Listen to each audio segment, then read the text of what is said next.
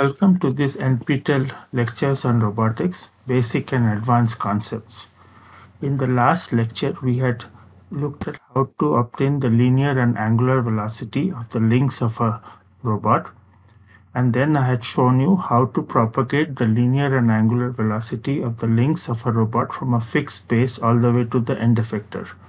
And finally, I had given an example of a planar 3 degree of freedom robot and showed you how to obtain the linear and angular velocity of each link.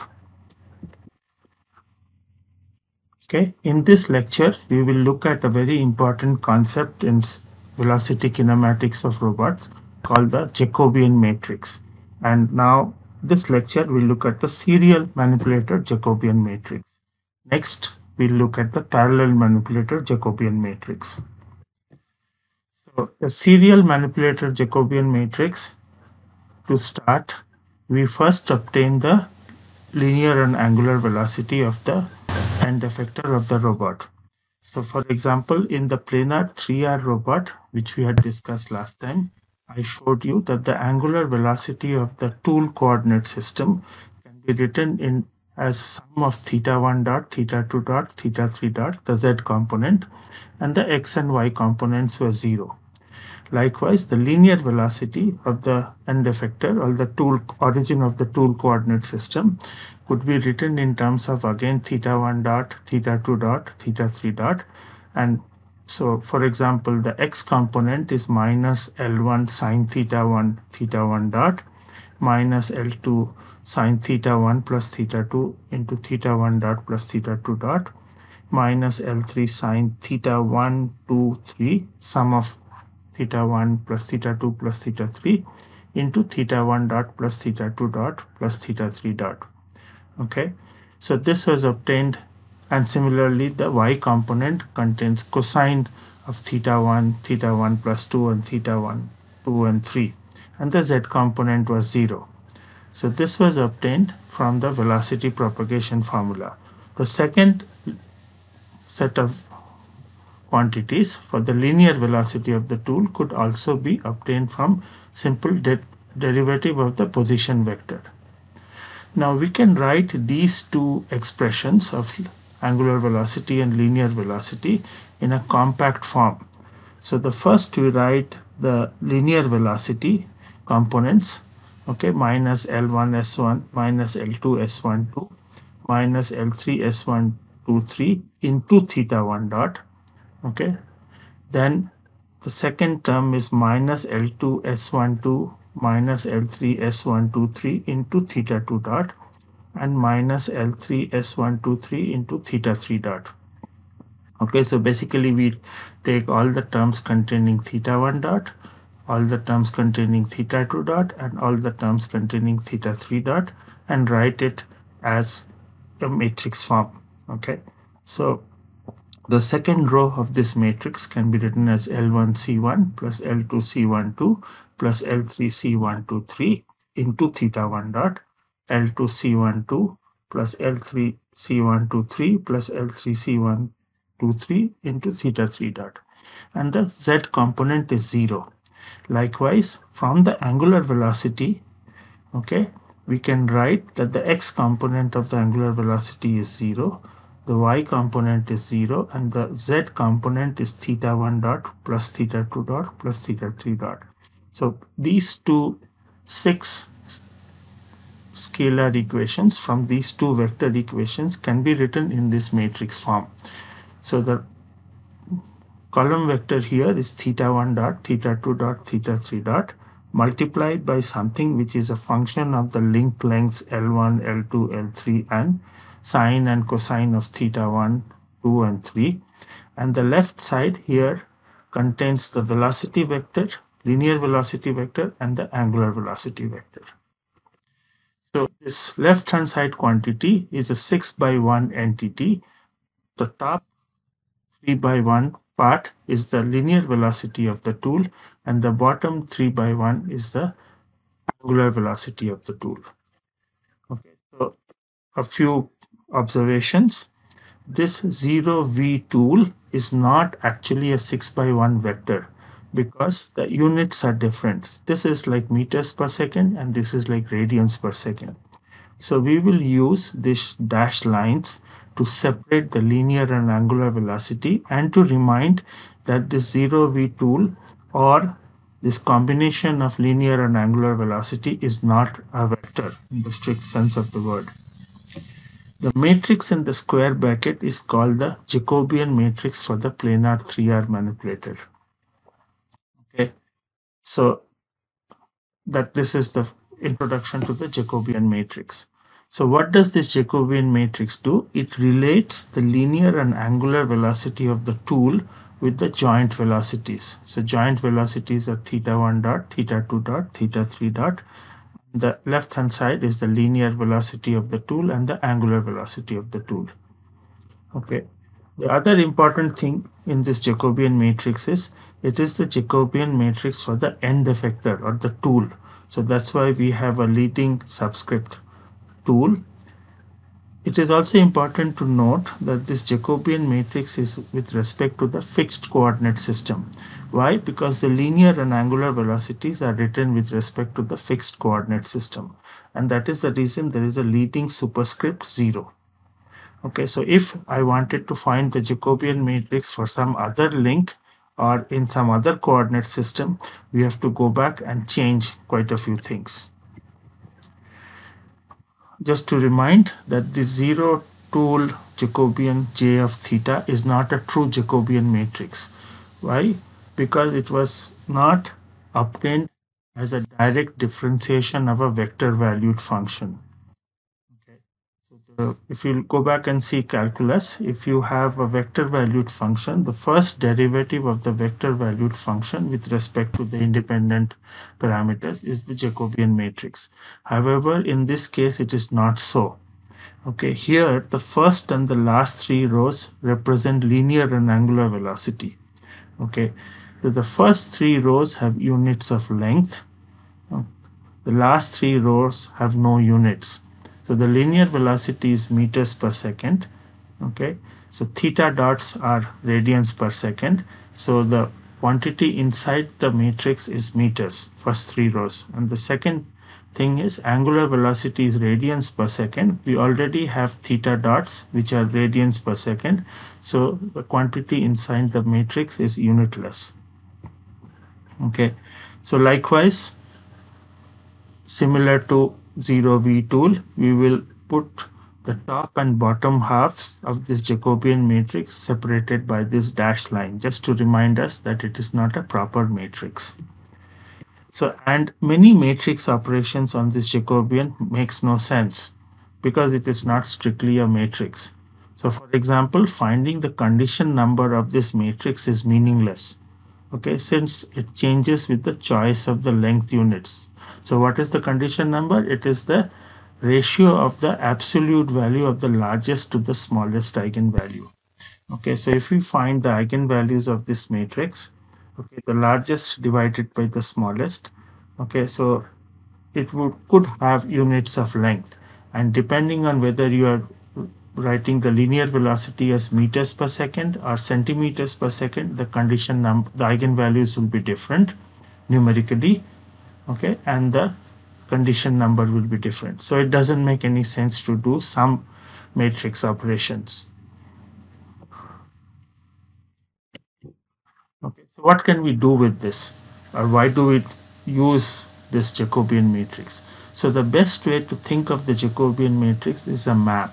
So what does it do? It will take theta dots which are the joint rates to the linear and angular velocity of the end effector. Okay, the Jacobian matrix can be derived for any serial manipulator with rotary and prismatic joints. Okay, why? Because in general the Jacobian matrix is defined for any differentiable vector valued function x psi of θ1 through θn, and this Jacobian matrix is the partial of the first derivatives of psi with respect to θi. So the ith column of this Jacobian matrix is d psi by d θi. So in this case, it is not so straightforward, but you can think of it this way, that the Jacobian matrix is the derivative of the position vector, and then the Jacobian matrix, the bottom part, comes from the angular velocity vector. Okay. So we can compute the linear and angular velocity using propagation equations, and we can always rearrange in a matrix equation as was done for the planar 3R manipulator. So we can always obtain the Jacobian matrix for any serial robot with rotary and prismatic joints. This Jacobian matrix is very important in velocity kinematics of serial manipulators. We'll see that in a little while. Okay. The elements of the Jacobian matrix are nonlinear functions of the joint variables. Remember, it contains cos theta 1, cos theta 1 plus theta 2, and so on, sin theta 1, and so on. So the manipulator, if the manipulator is in motion, okay, so if theta 1, theta 2, and theta 3, the joint variables are changing with time, this Jacobian matrix will also change with time. Any instant, if the thetas are known, the Jacobian matrix relates the linear and angular velocity to the joint rates. Okay, and this relationship is linear. Okay, because V is J times theta dot. So at any instant, if J is fixed, V and theta dot are linearly related. Okay. So the Jacobian matrix can be obtained for any link. Why? Because we can obtain the linear and angular velocity of any link. Most of the time, we'd be interested in the end effector, linear and angular velocity, and hence the Jacobian matrix of the end effector. The Jacobian matrix is always with respect to a coordinate system. Okay, why? Because the linear and angular velocities are written with respect to a coordinate system. So most of the time, the Jacobian matrix is with respect to the fixed coordinate system or the zero coordinate system. But the Jacobian matrix can be written in any coordinate system using rotation matrices. So if I want the linear velocity in some other coordinate system, we can pre-multiply by a rotation matrix. If I want the angular velocity in another coordinate system, we can pre-multiply by a rotation matrix and again rearrange to obtain the Jacobian matrix. Most of the time, the Jacobian matrix is m by n, where m is the dimension of the motion space and n is the number of actuated joints. Okay. So in the case of planar 3R, there were 3 joints, theta 1, theta 2, theta 3. So there are 3 columns, okay, and it is moving in generally. In that example, some of the components were 0, but in general, it could be moving in 3D space. So there are 6 rows. If the Jacobian matrix is square and i.e. m is equal to n, and if the determinant of this determinant of 0 tool j theta is not equal to 0, then we can invert the relationship. So initially we have v tool is j into theta dot, but if it is m equals to n and determinant of the Jacobian is not 0, then we can write theta dot as j inverse v tool.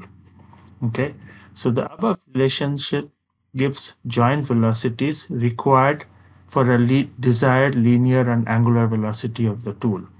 So if I want the linear and angular velocity as, let's say, 1 meter per second and 1 radian per second, okay, along certain directions, I can use this expression to obtain the theta dots, which I need to give at the joints.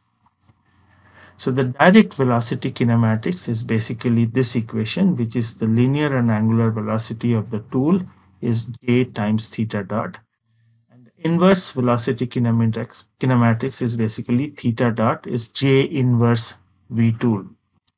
Okay, these are the 2 basic expressions in velocity kinematics. And we will take a look when m is not equal to n little later. So now let's take a look at what is the geometric interpretation of the manipulator Jacobian matrix, and this we will do through an example. So let us consider a planar 2R manipulator as shown in this figure. Okay, so we have a rotary joint here, another rotary joint here, this link 1, link 2, and then this point xy, which is at the middle of the so-called schematic parallel geographer. So we can write x and y in terms of theta 1 and theta 2. Okay, so we have done this before. So x is nothing but L1 C1 plus L2 C12, and y is nothing but L1 S1 plus L2 S12. So the linear velocity v of the end effector can be obtained by simply taking the derivative of x and y with respect to time.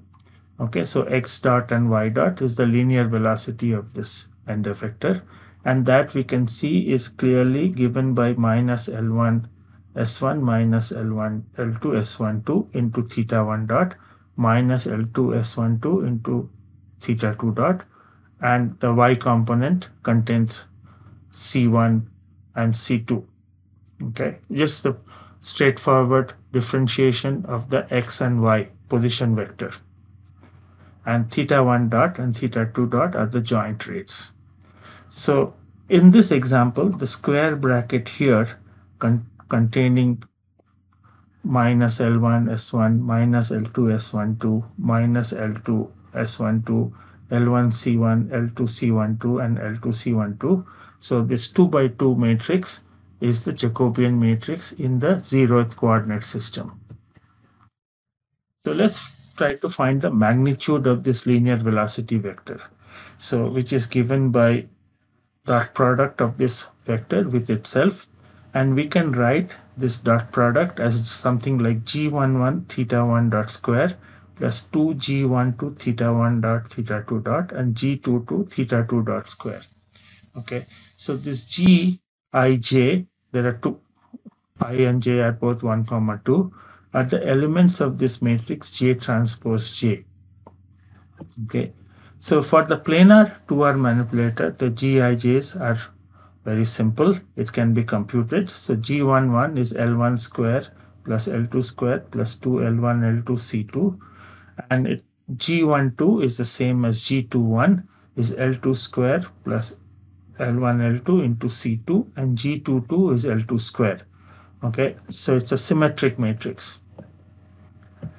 So the elements of Gij are functions of theta 2. Okay, however, G22 in this example is constant.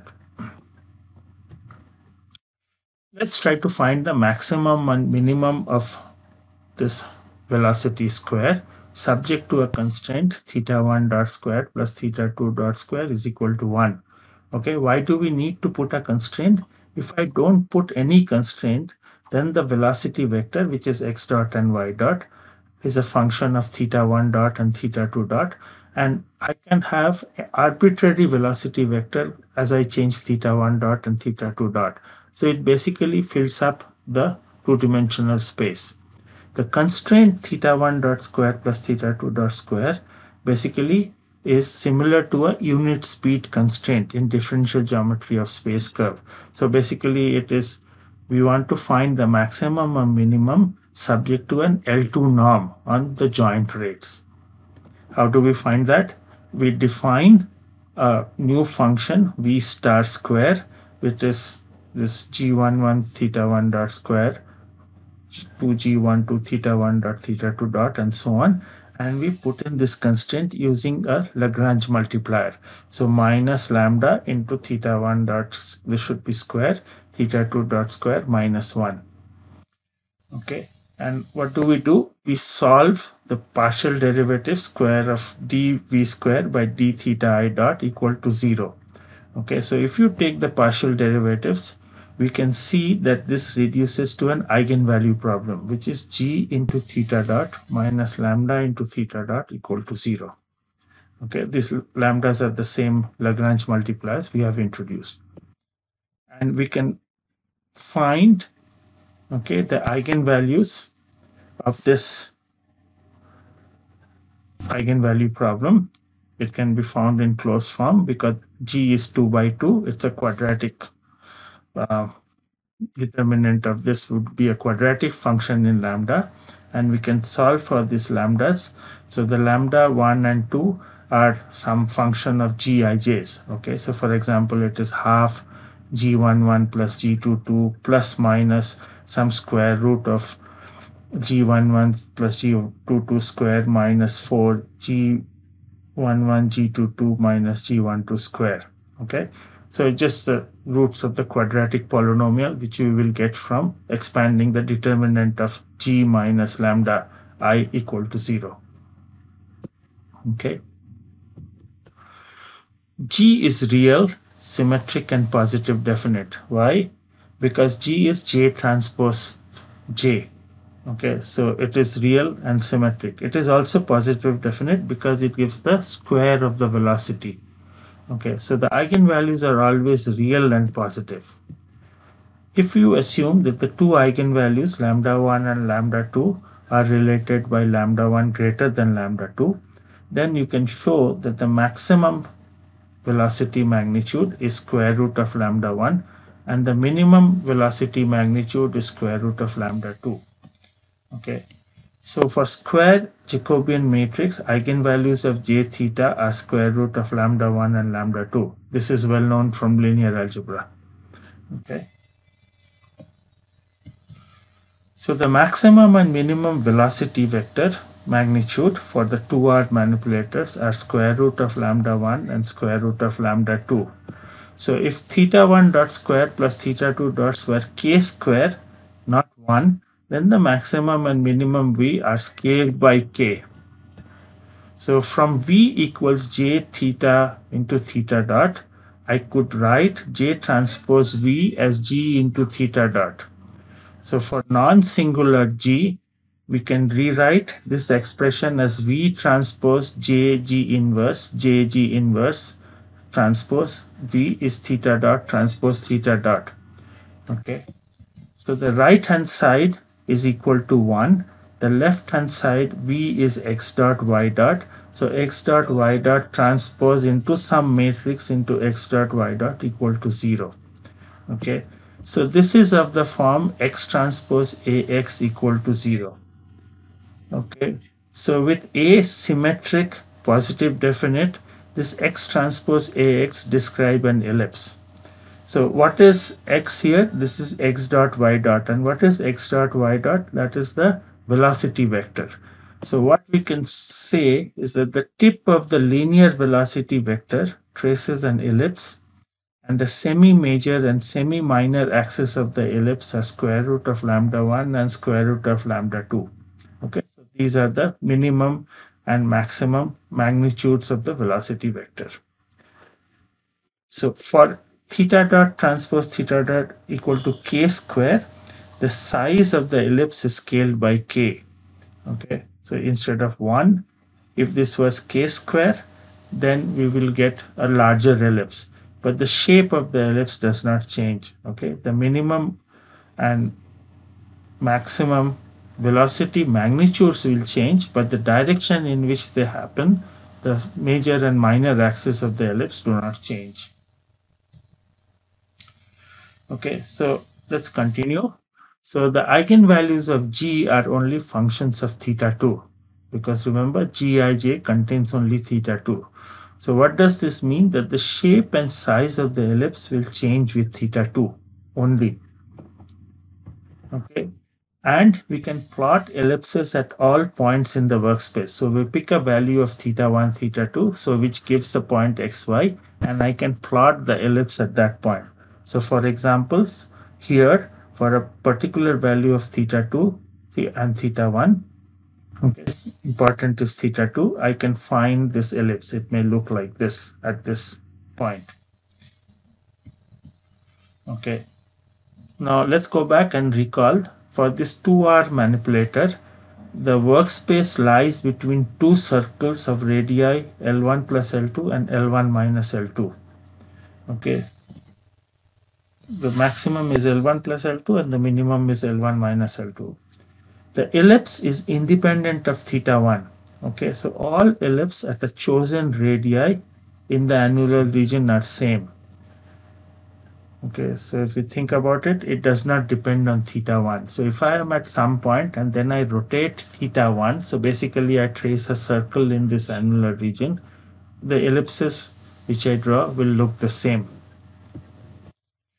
The shape of the velocity ellipse indicates which directions are easier to move for a given joint rates.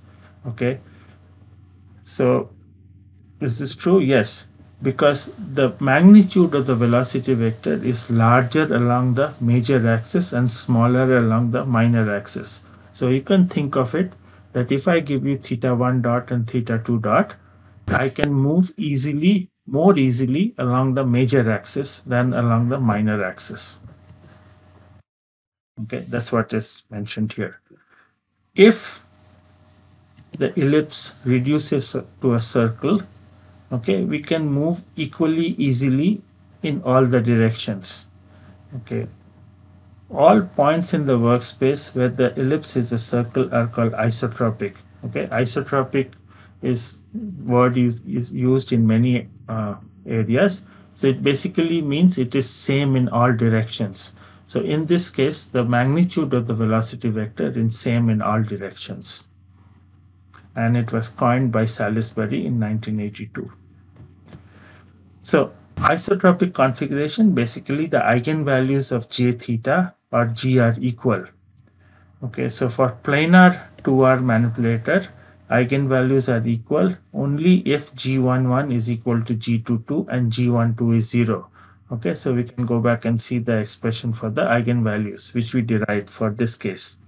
Okay, it's a quadratic equation, so it's like b square minus 4ac. So that square root of b square minus 4ac part should be equal to 0.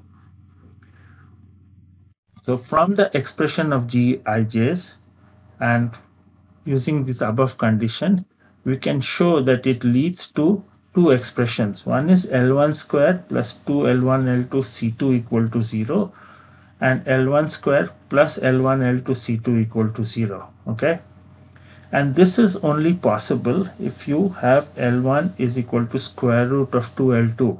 So you can think of it. One is L1 square plus 2L1 L2 C2 is 0, and the other one is L2 square plus L1 L2 C2 equal to 0. Okay, so L1 square must be equal to twice of L2 square.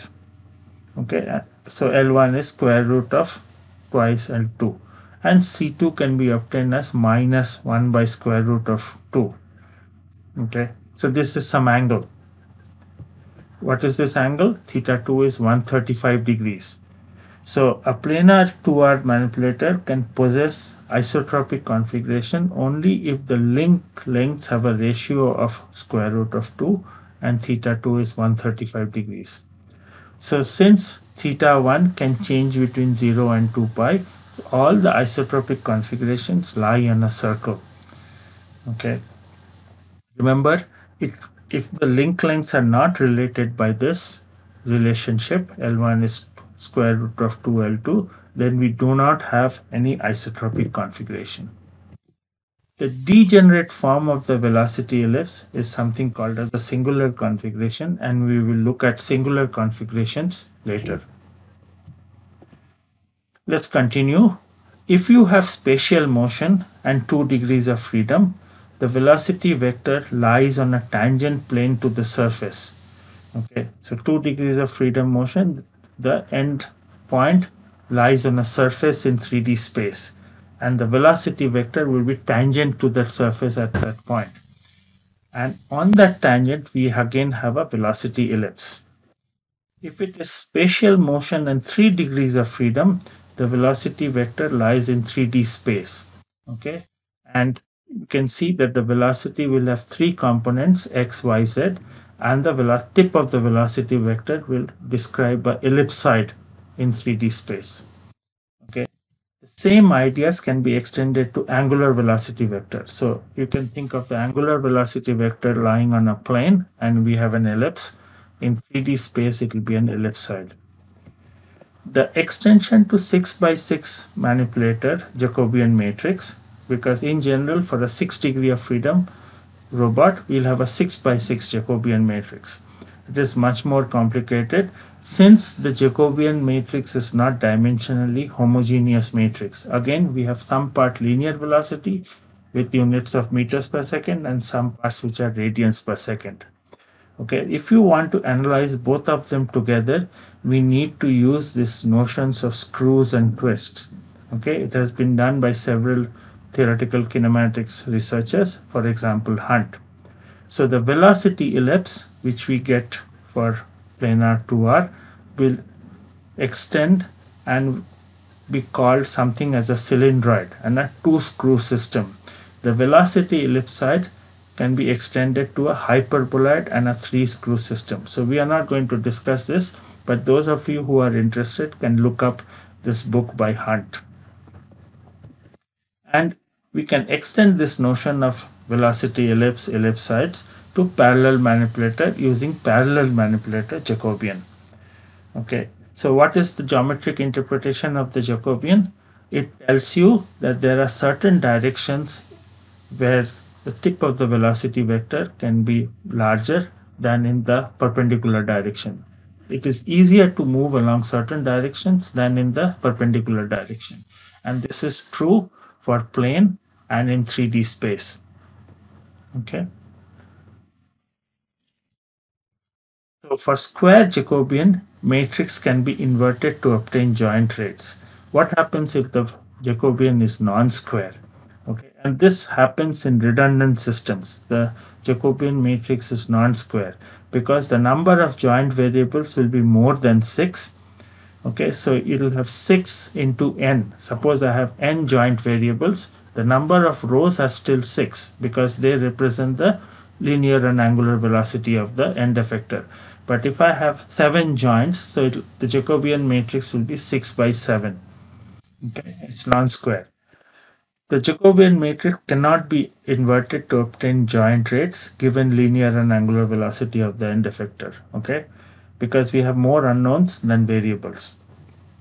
In such a case, we can do what is called as a pseudo inverse. Okay, to resolve this redundancy.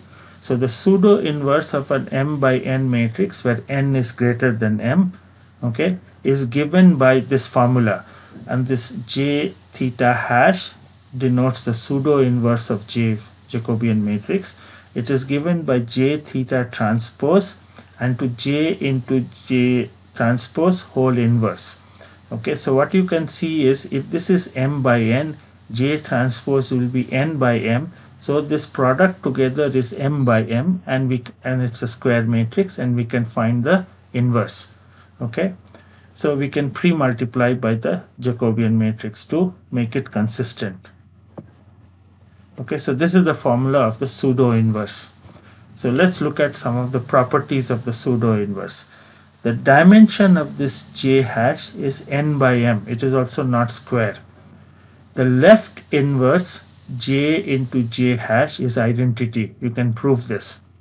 However, j hash into j is not identity. That is, it is not a right inverse. Okay, so remember, normal matrix, n by n matrix, square matrix, or A inverse A is identity, and A into A inverse is also identity. Both the left and right inverse exist and gives you an identity matrix. In this case, it is not true. Okay, the general solution to this linear equation, which is the linear and angular velocity of the tool, is j times theta dot. Okay, when j is non-square, can be written as theta dot into j hash v tool plus another term. Okay, this term is identity minus j theta hash into j theta into something called omega dot. So this quantity here lies in the null space of j theta. Okay, so this part is the simple pseudo inverse part, and this is the null space term. So the pseudo inverse without the null space minimizes theta dot transpose theta dot. Okay, so we can show that if you give 0 v tool is j into theta dot, so there are many theta dots which satisfies this linear and angular velocity which is given.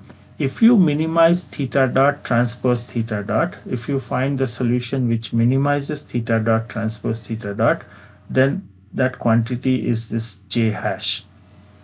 Okay, So theta dot j hash v tool, not this part, only this first part, is the minimum theta dot transpose theta dot from the infinitely many theta dots which are possible. The null space term has been used to avoid obstacles, joint limits, and to maximize a manipulability index, which is determinant of j into j transpose to the power 1 by 2. Okay, because this null space part exists, people have thought of why not use it, and they have used it to avoid obstacles, joint limits. So if there are ranges of joint limits, and to maximize something else. So there is a book by Nakamura, and you can see this. The disadvantage is that this is a numerical scheme.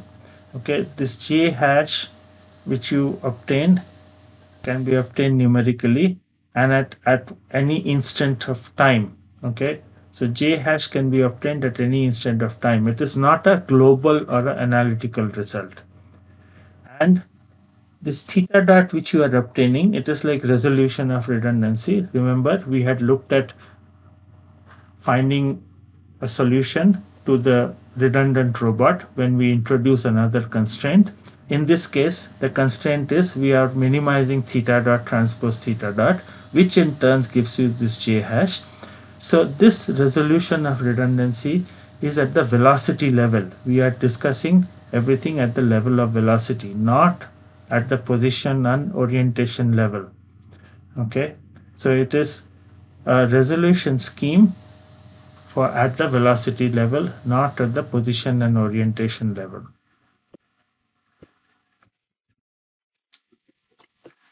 In summary, the propagation of linear and angular velocities can be used to obtain linear and angular velocity of the end effector in terms of joint rates.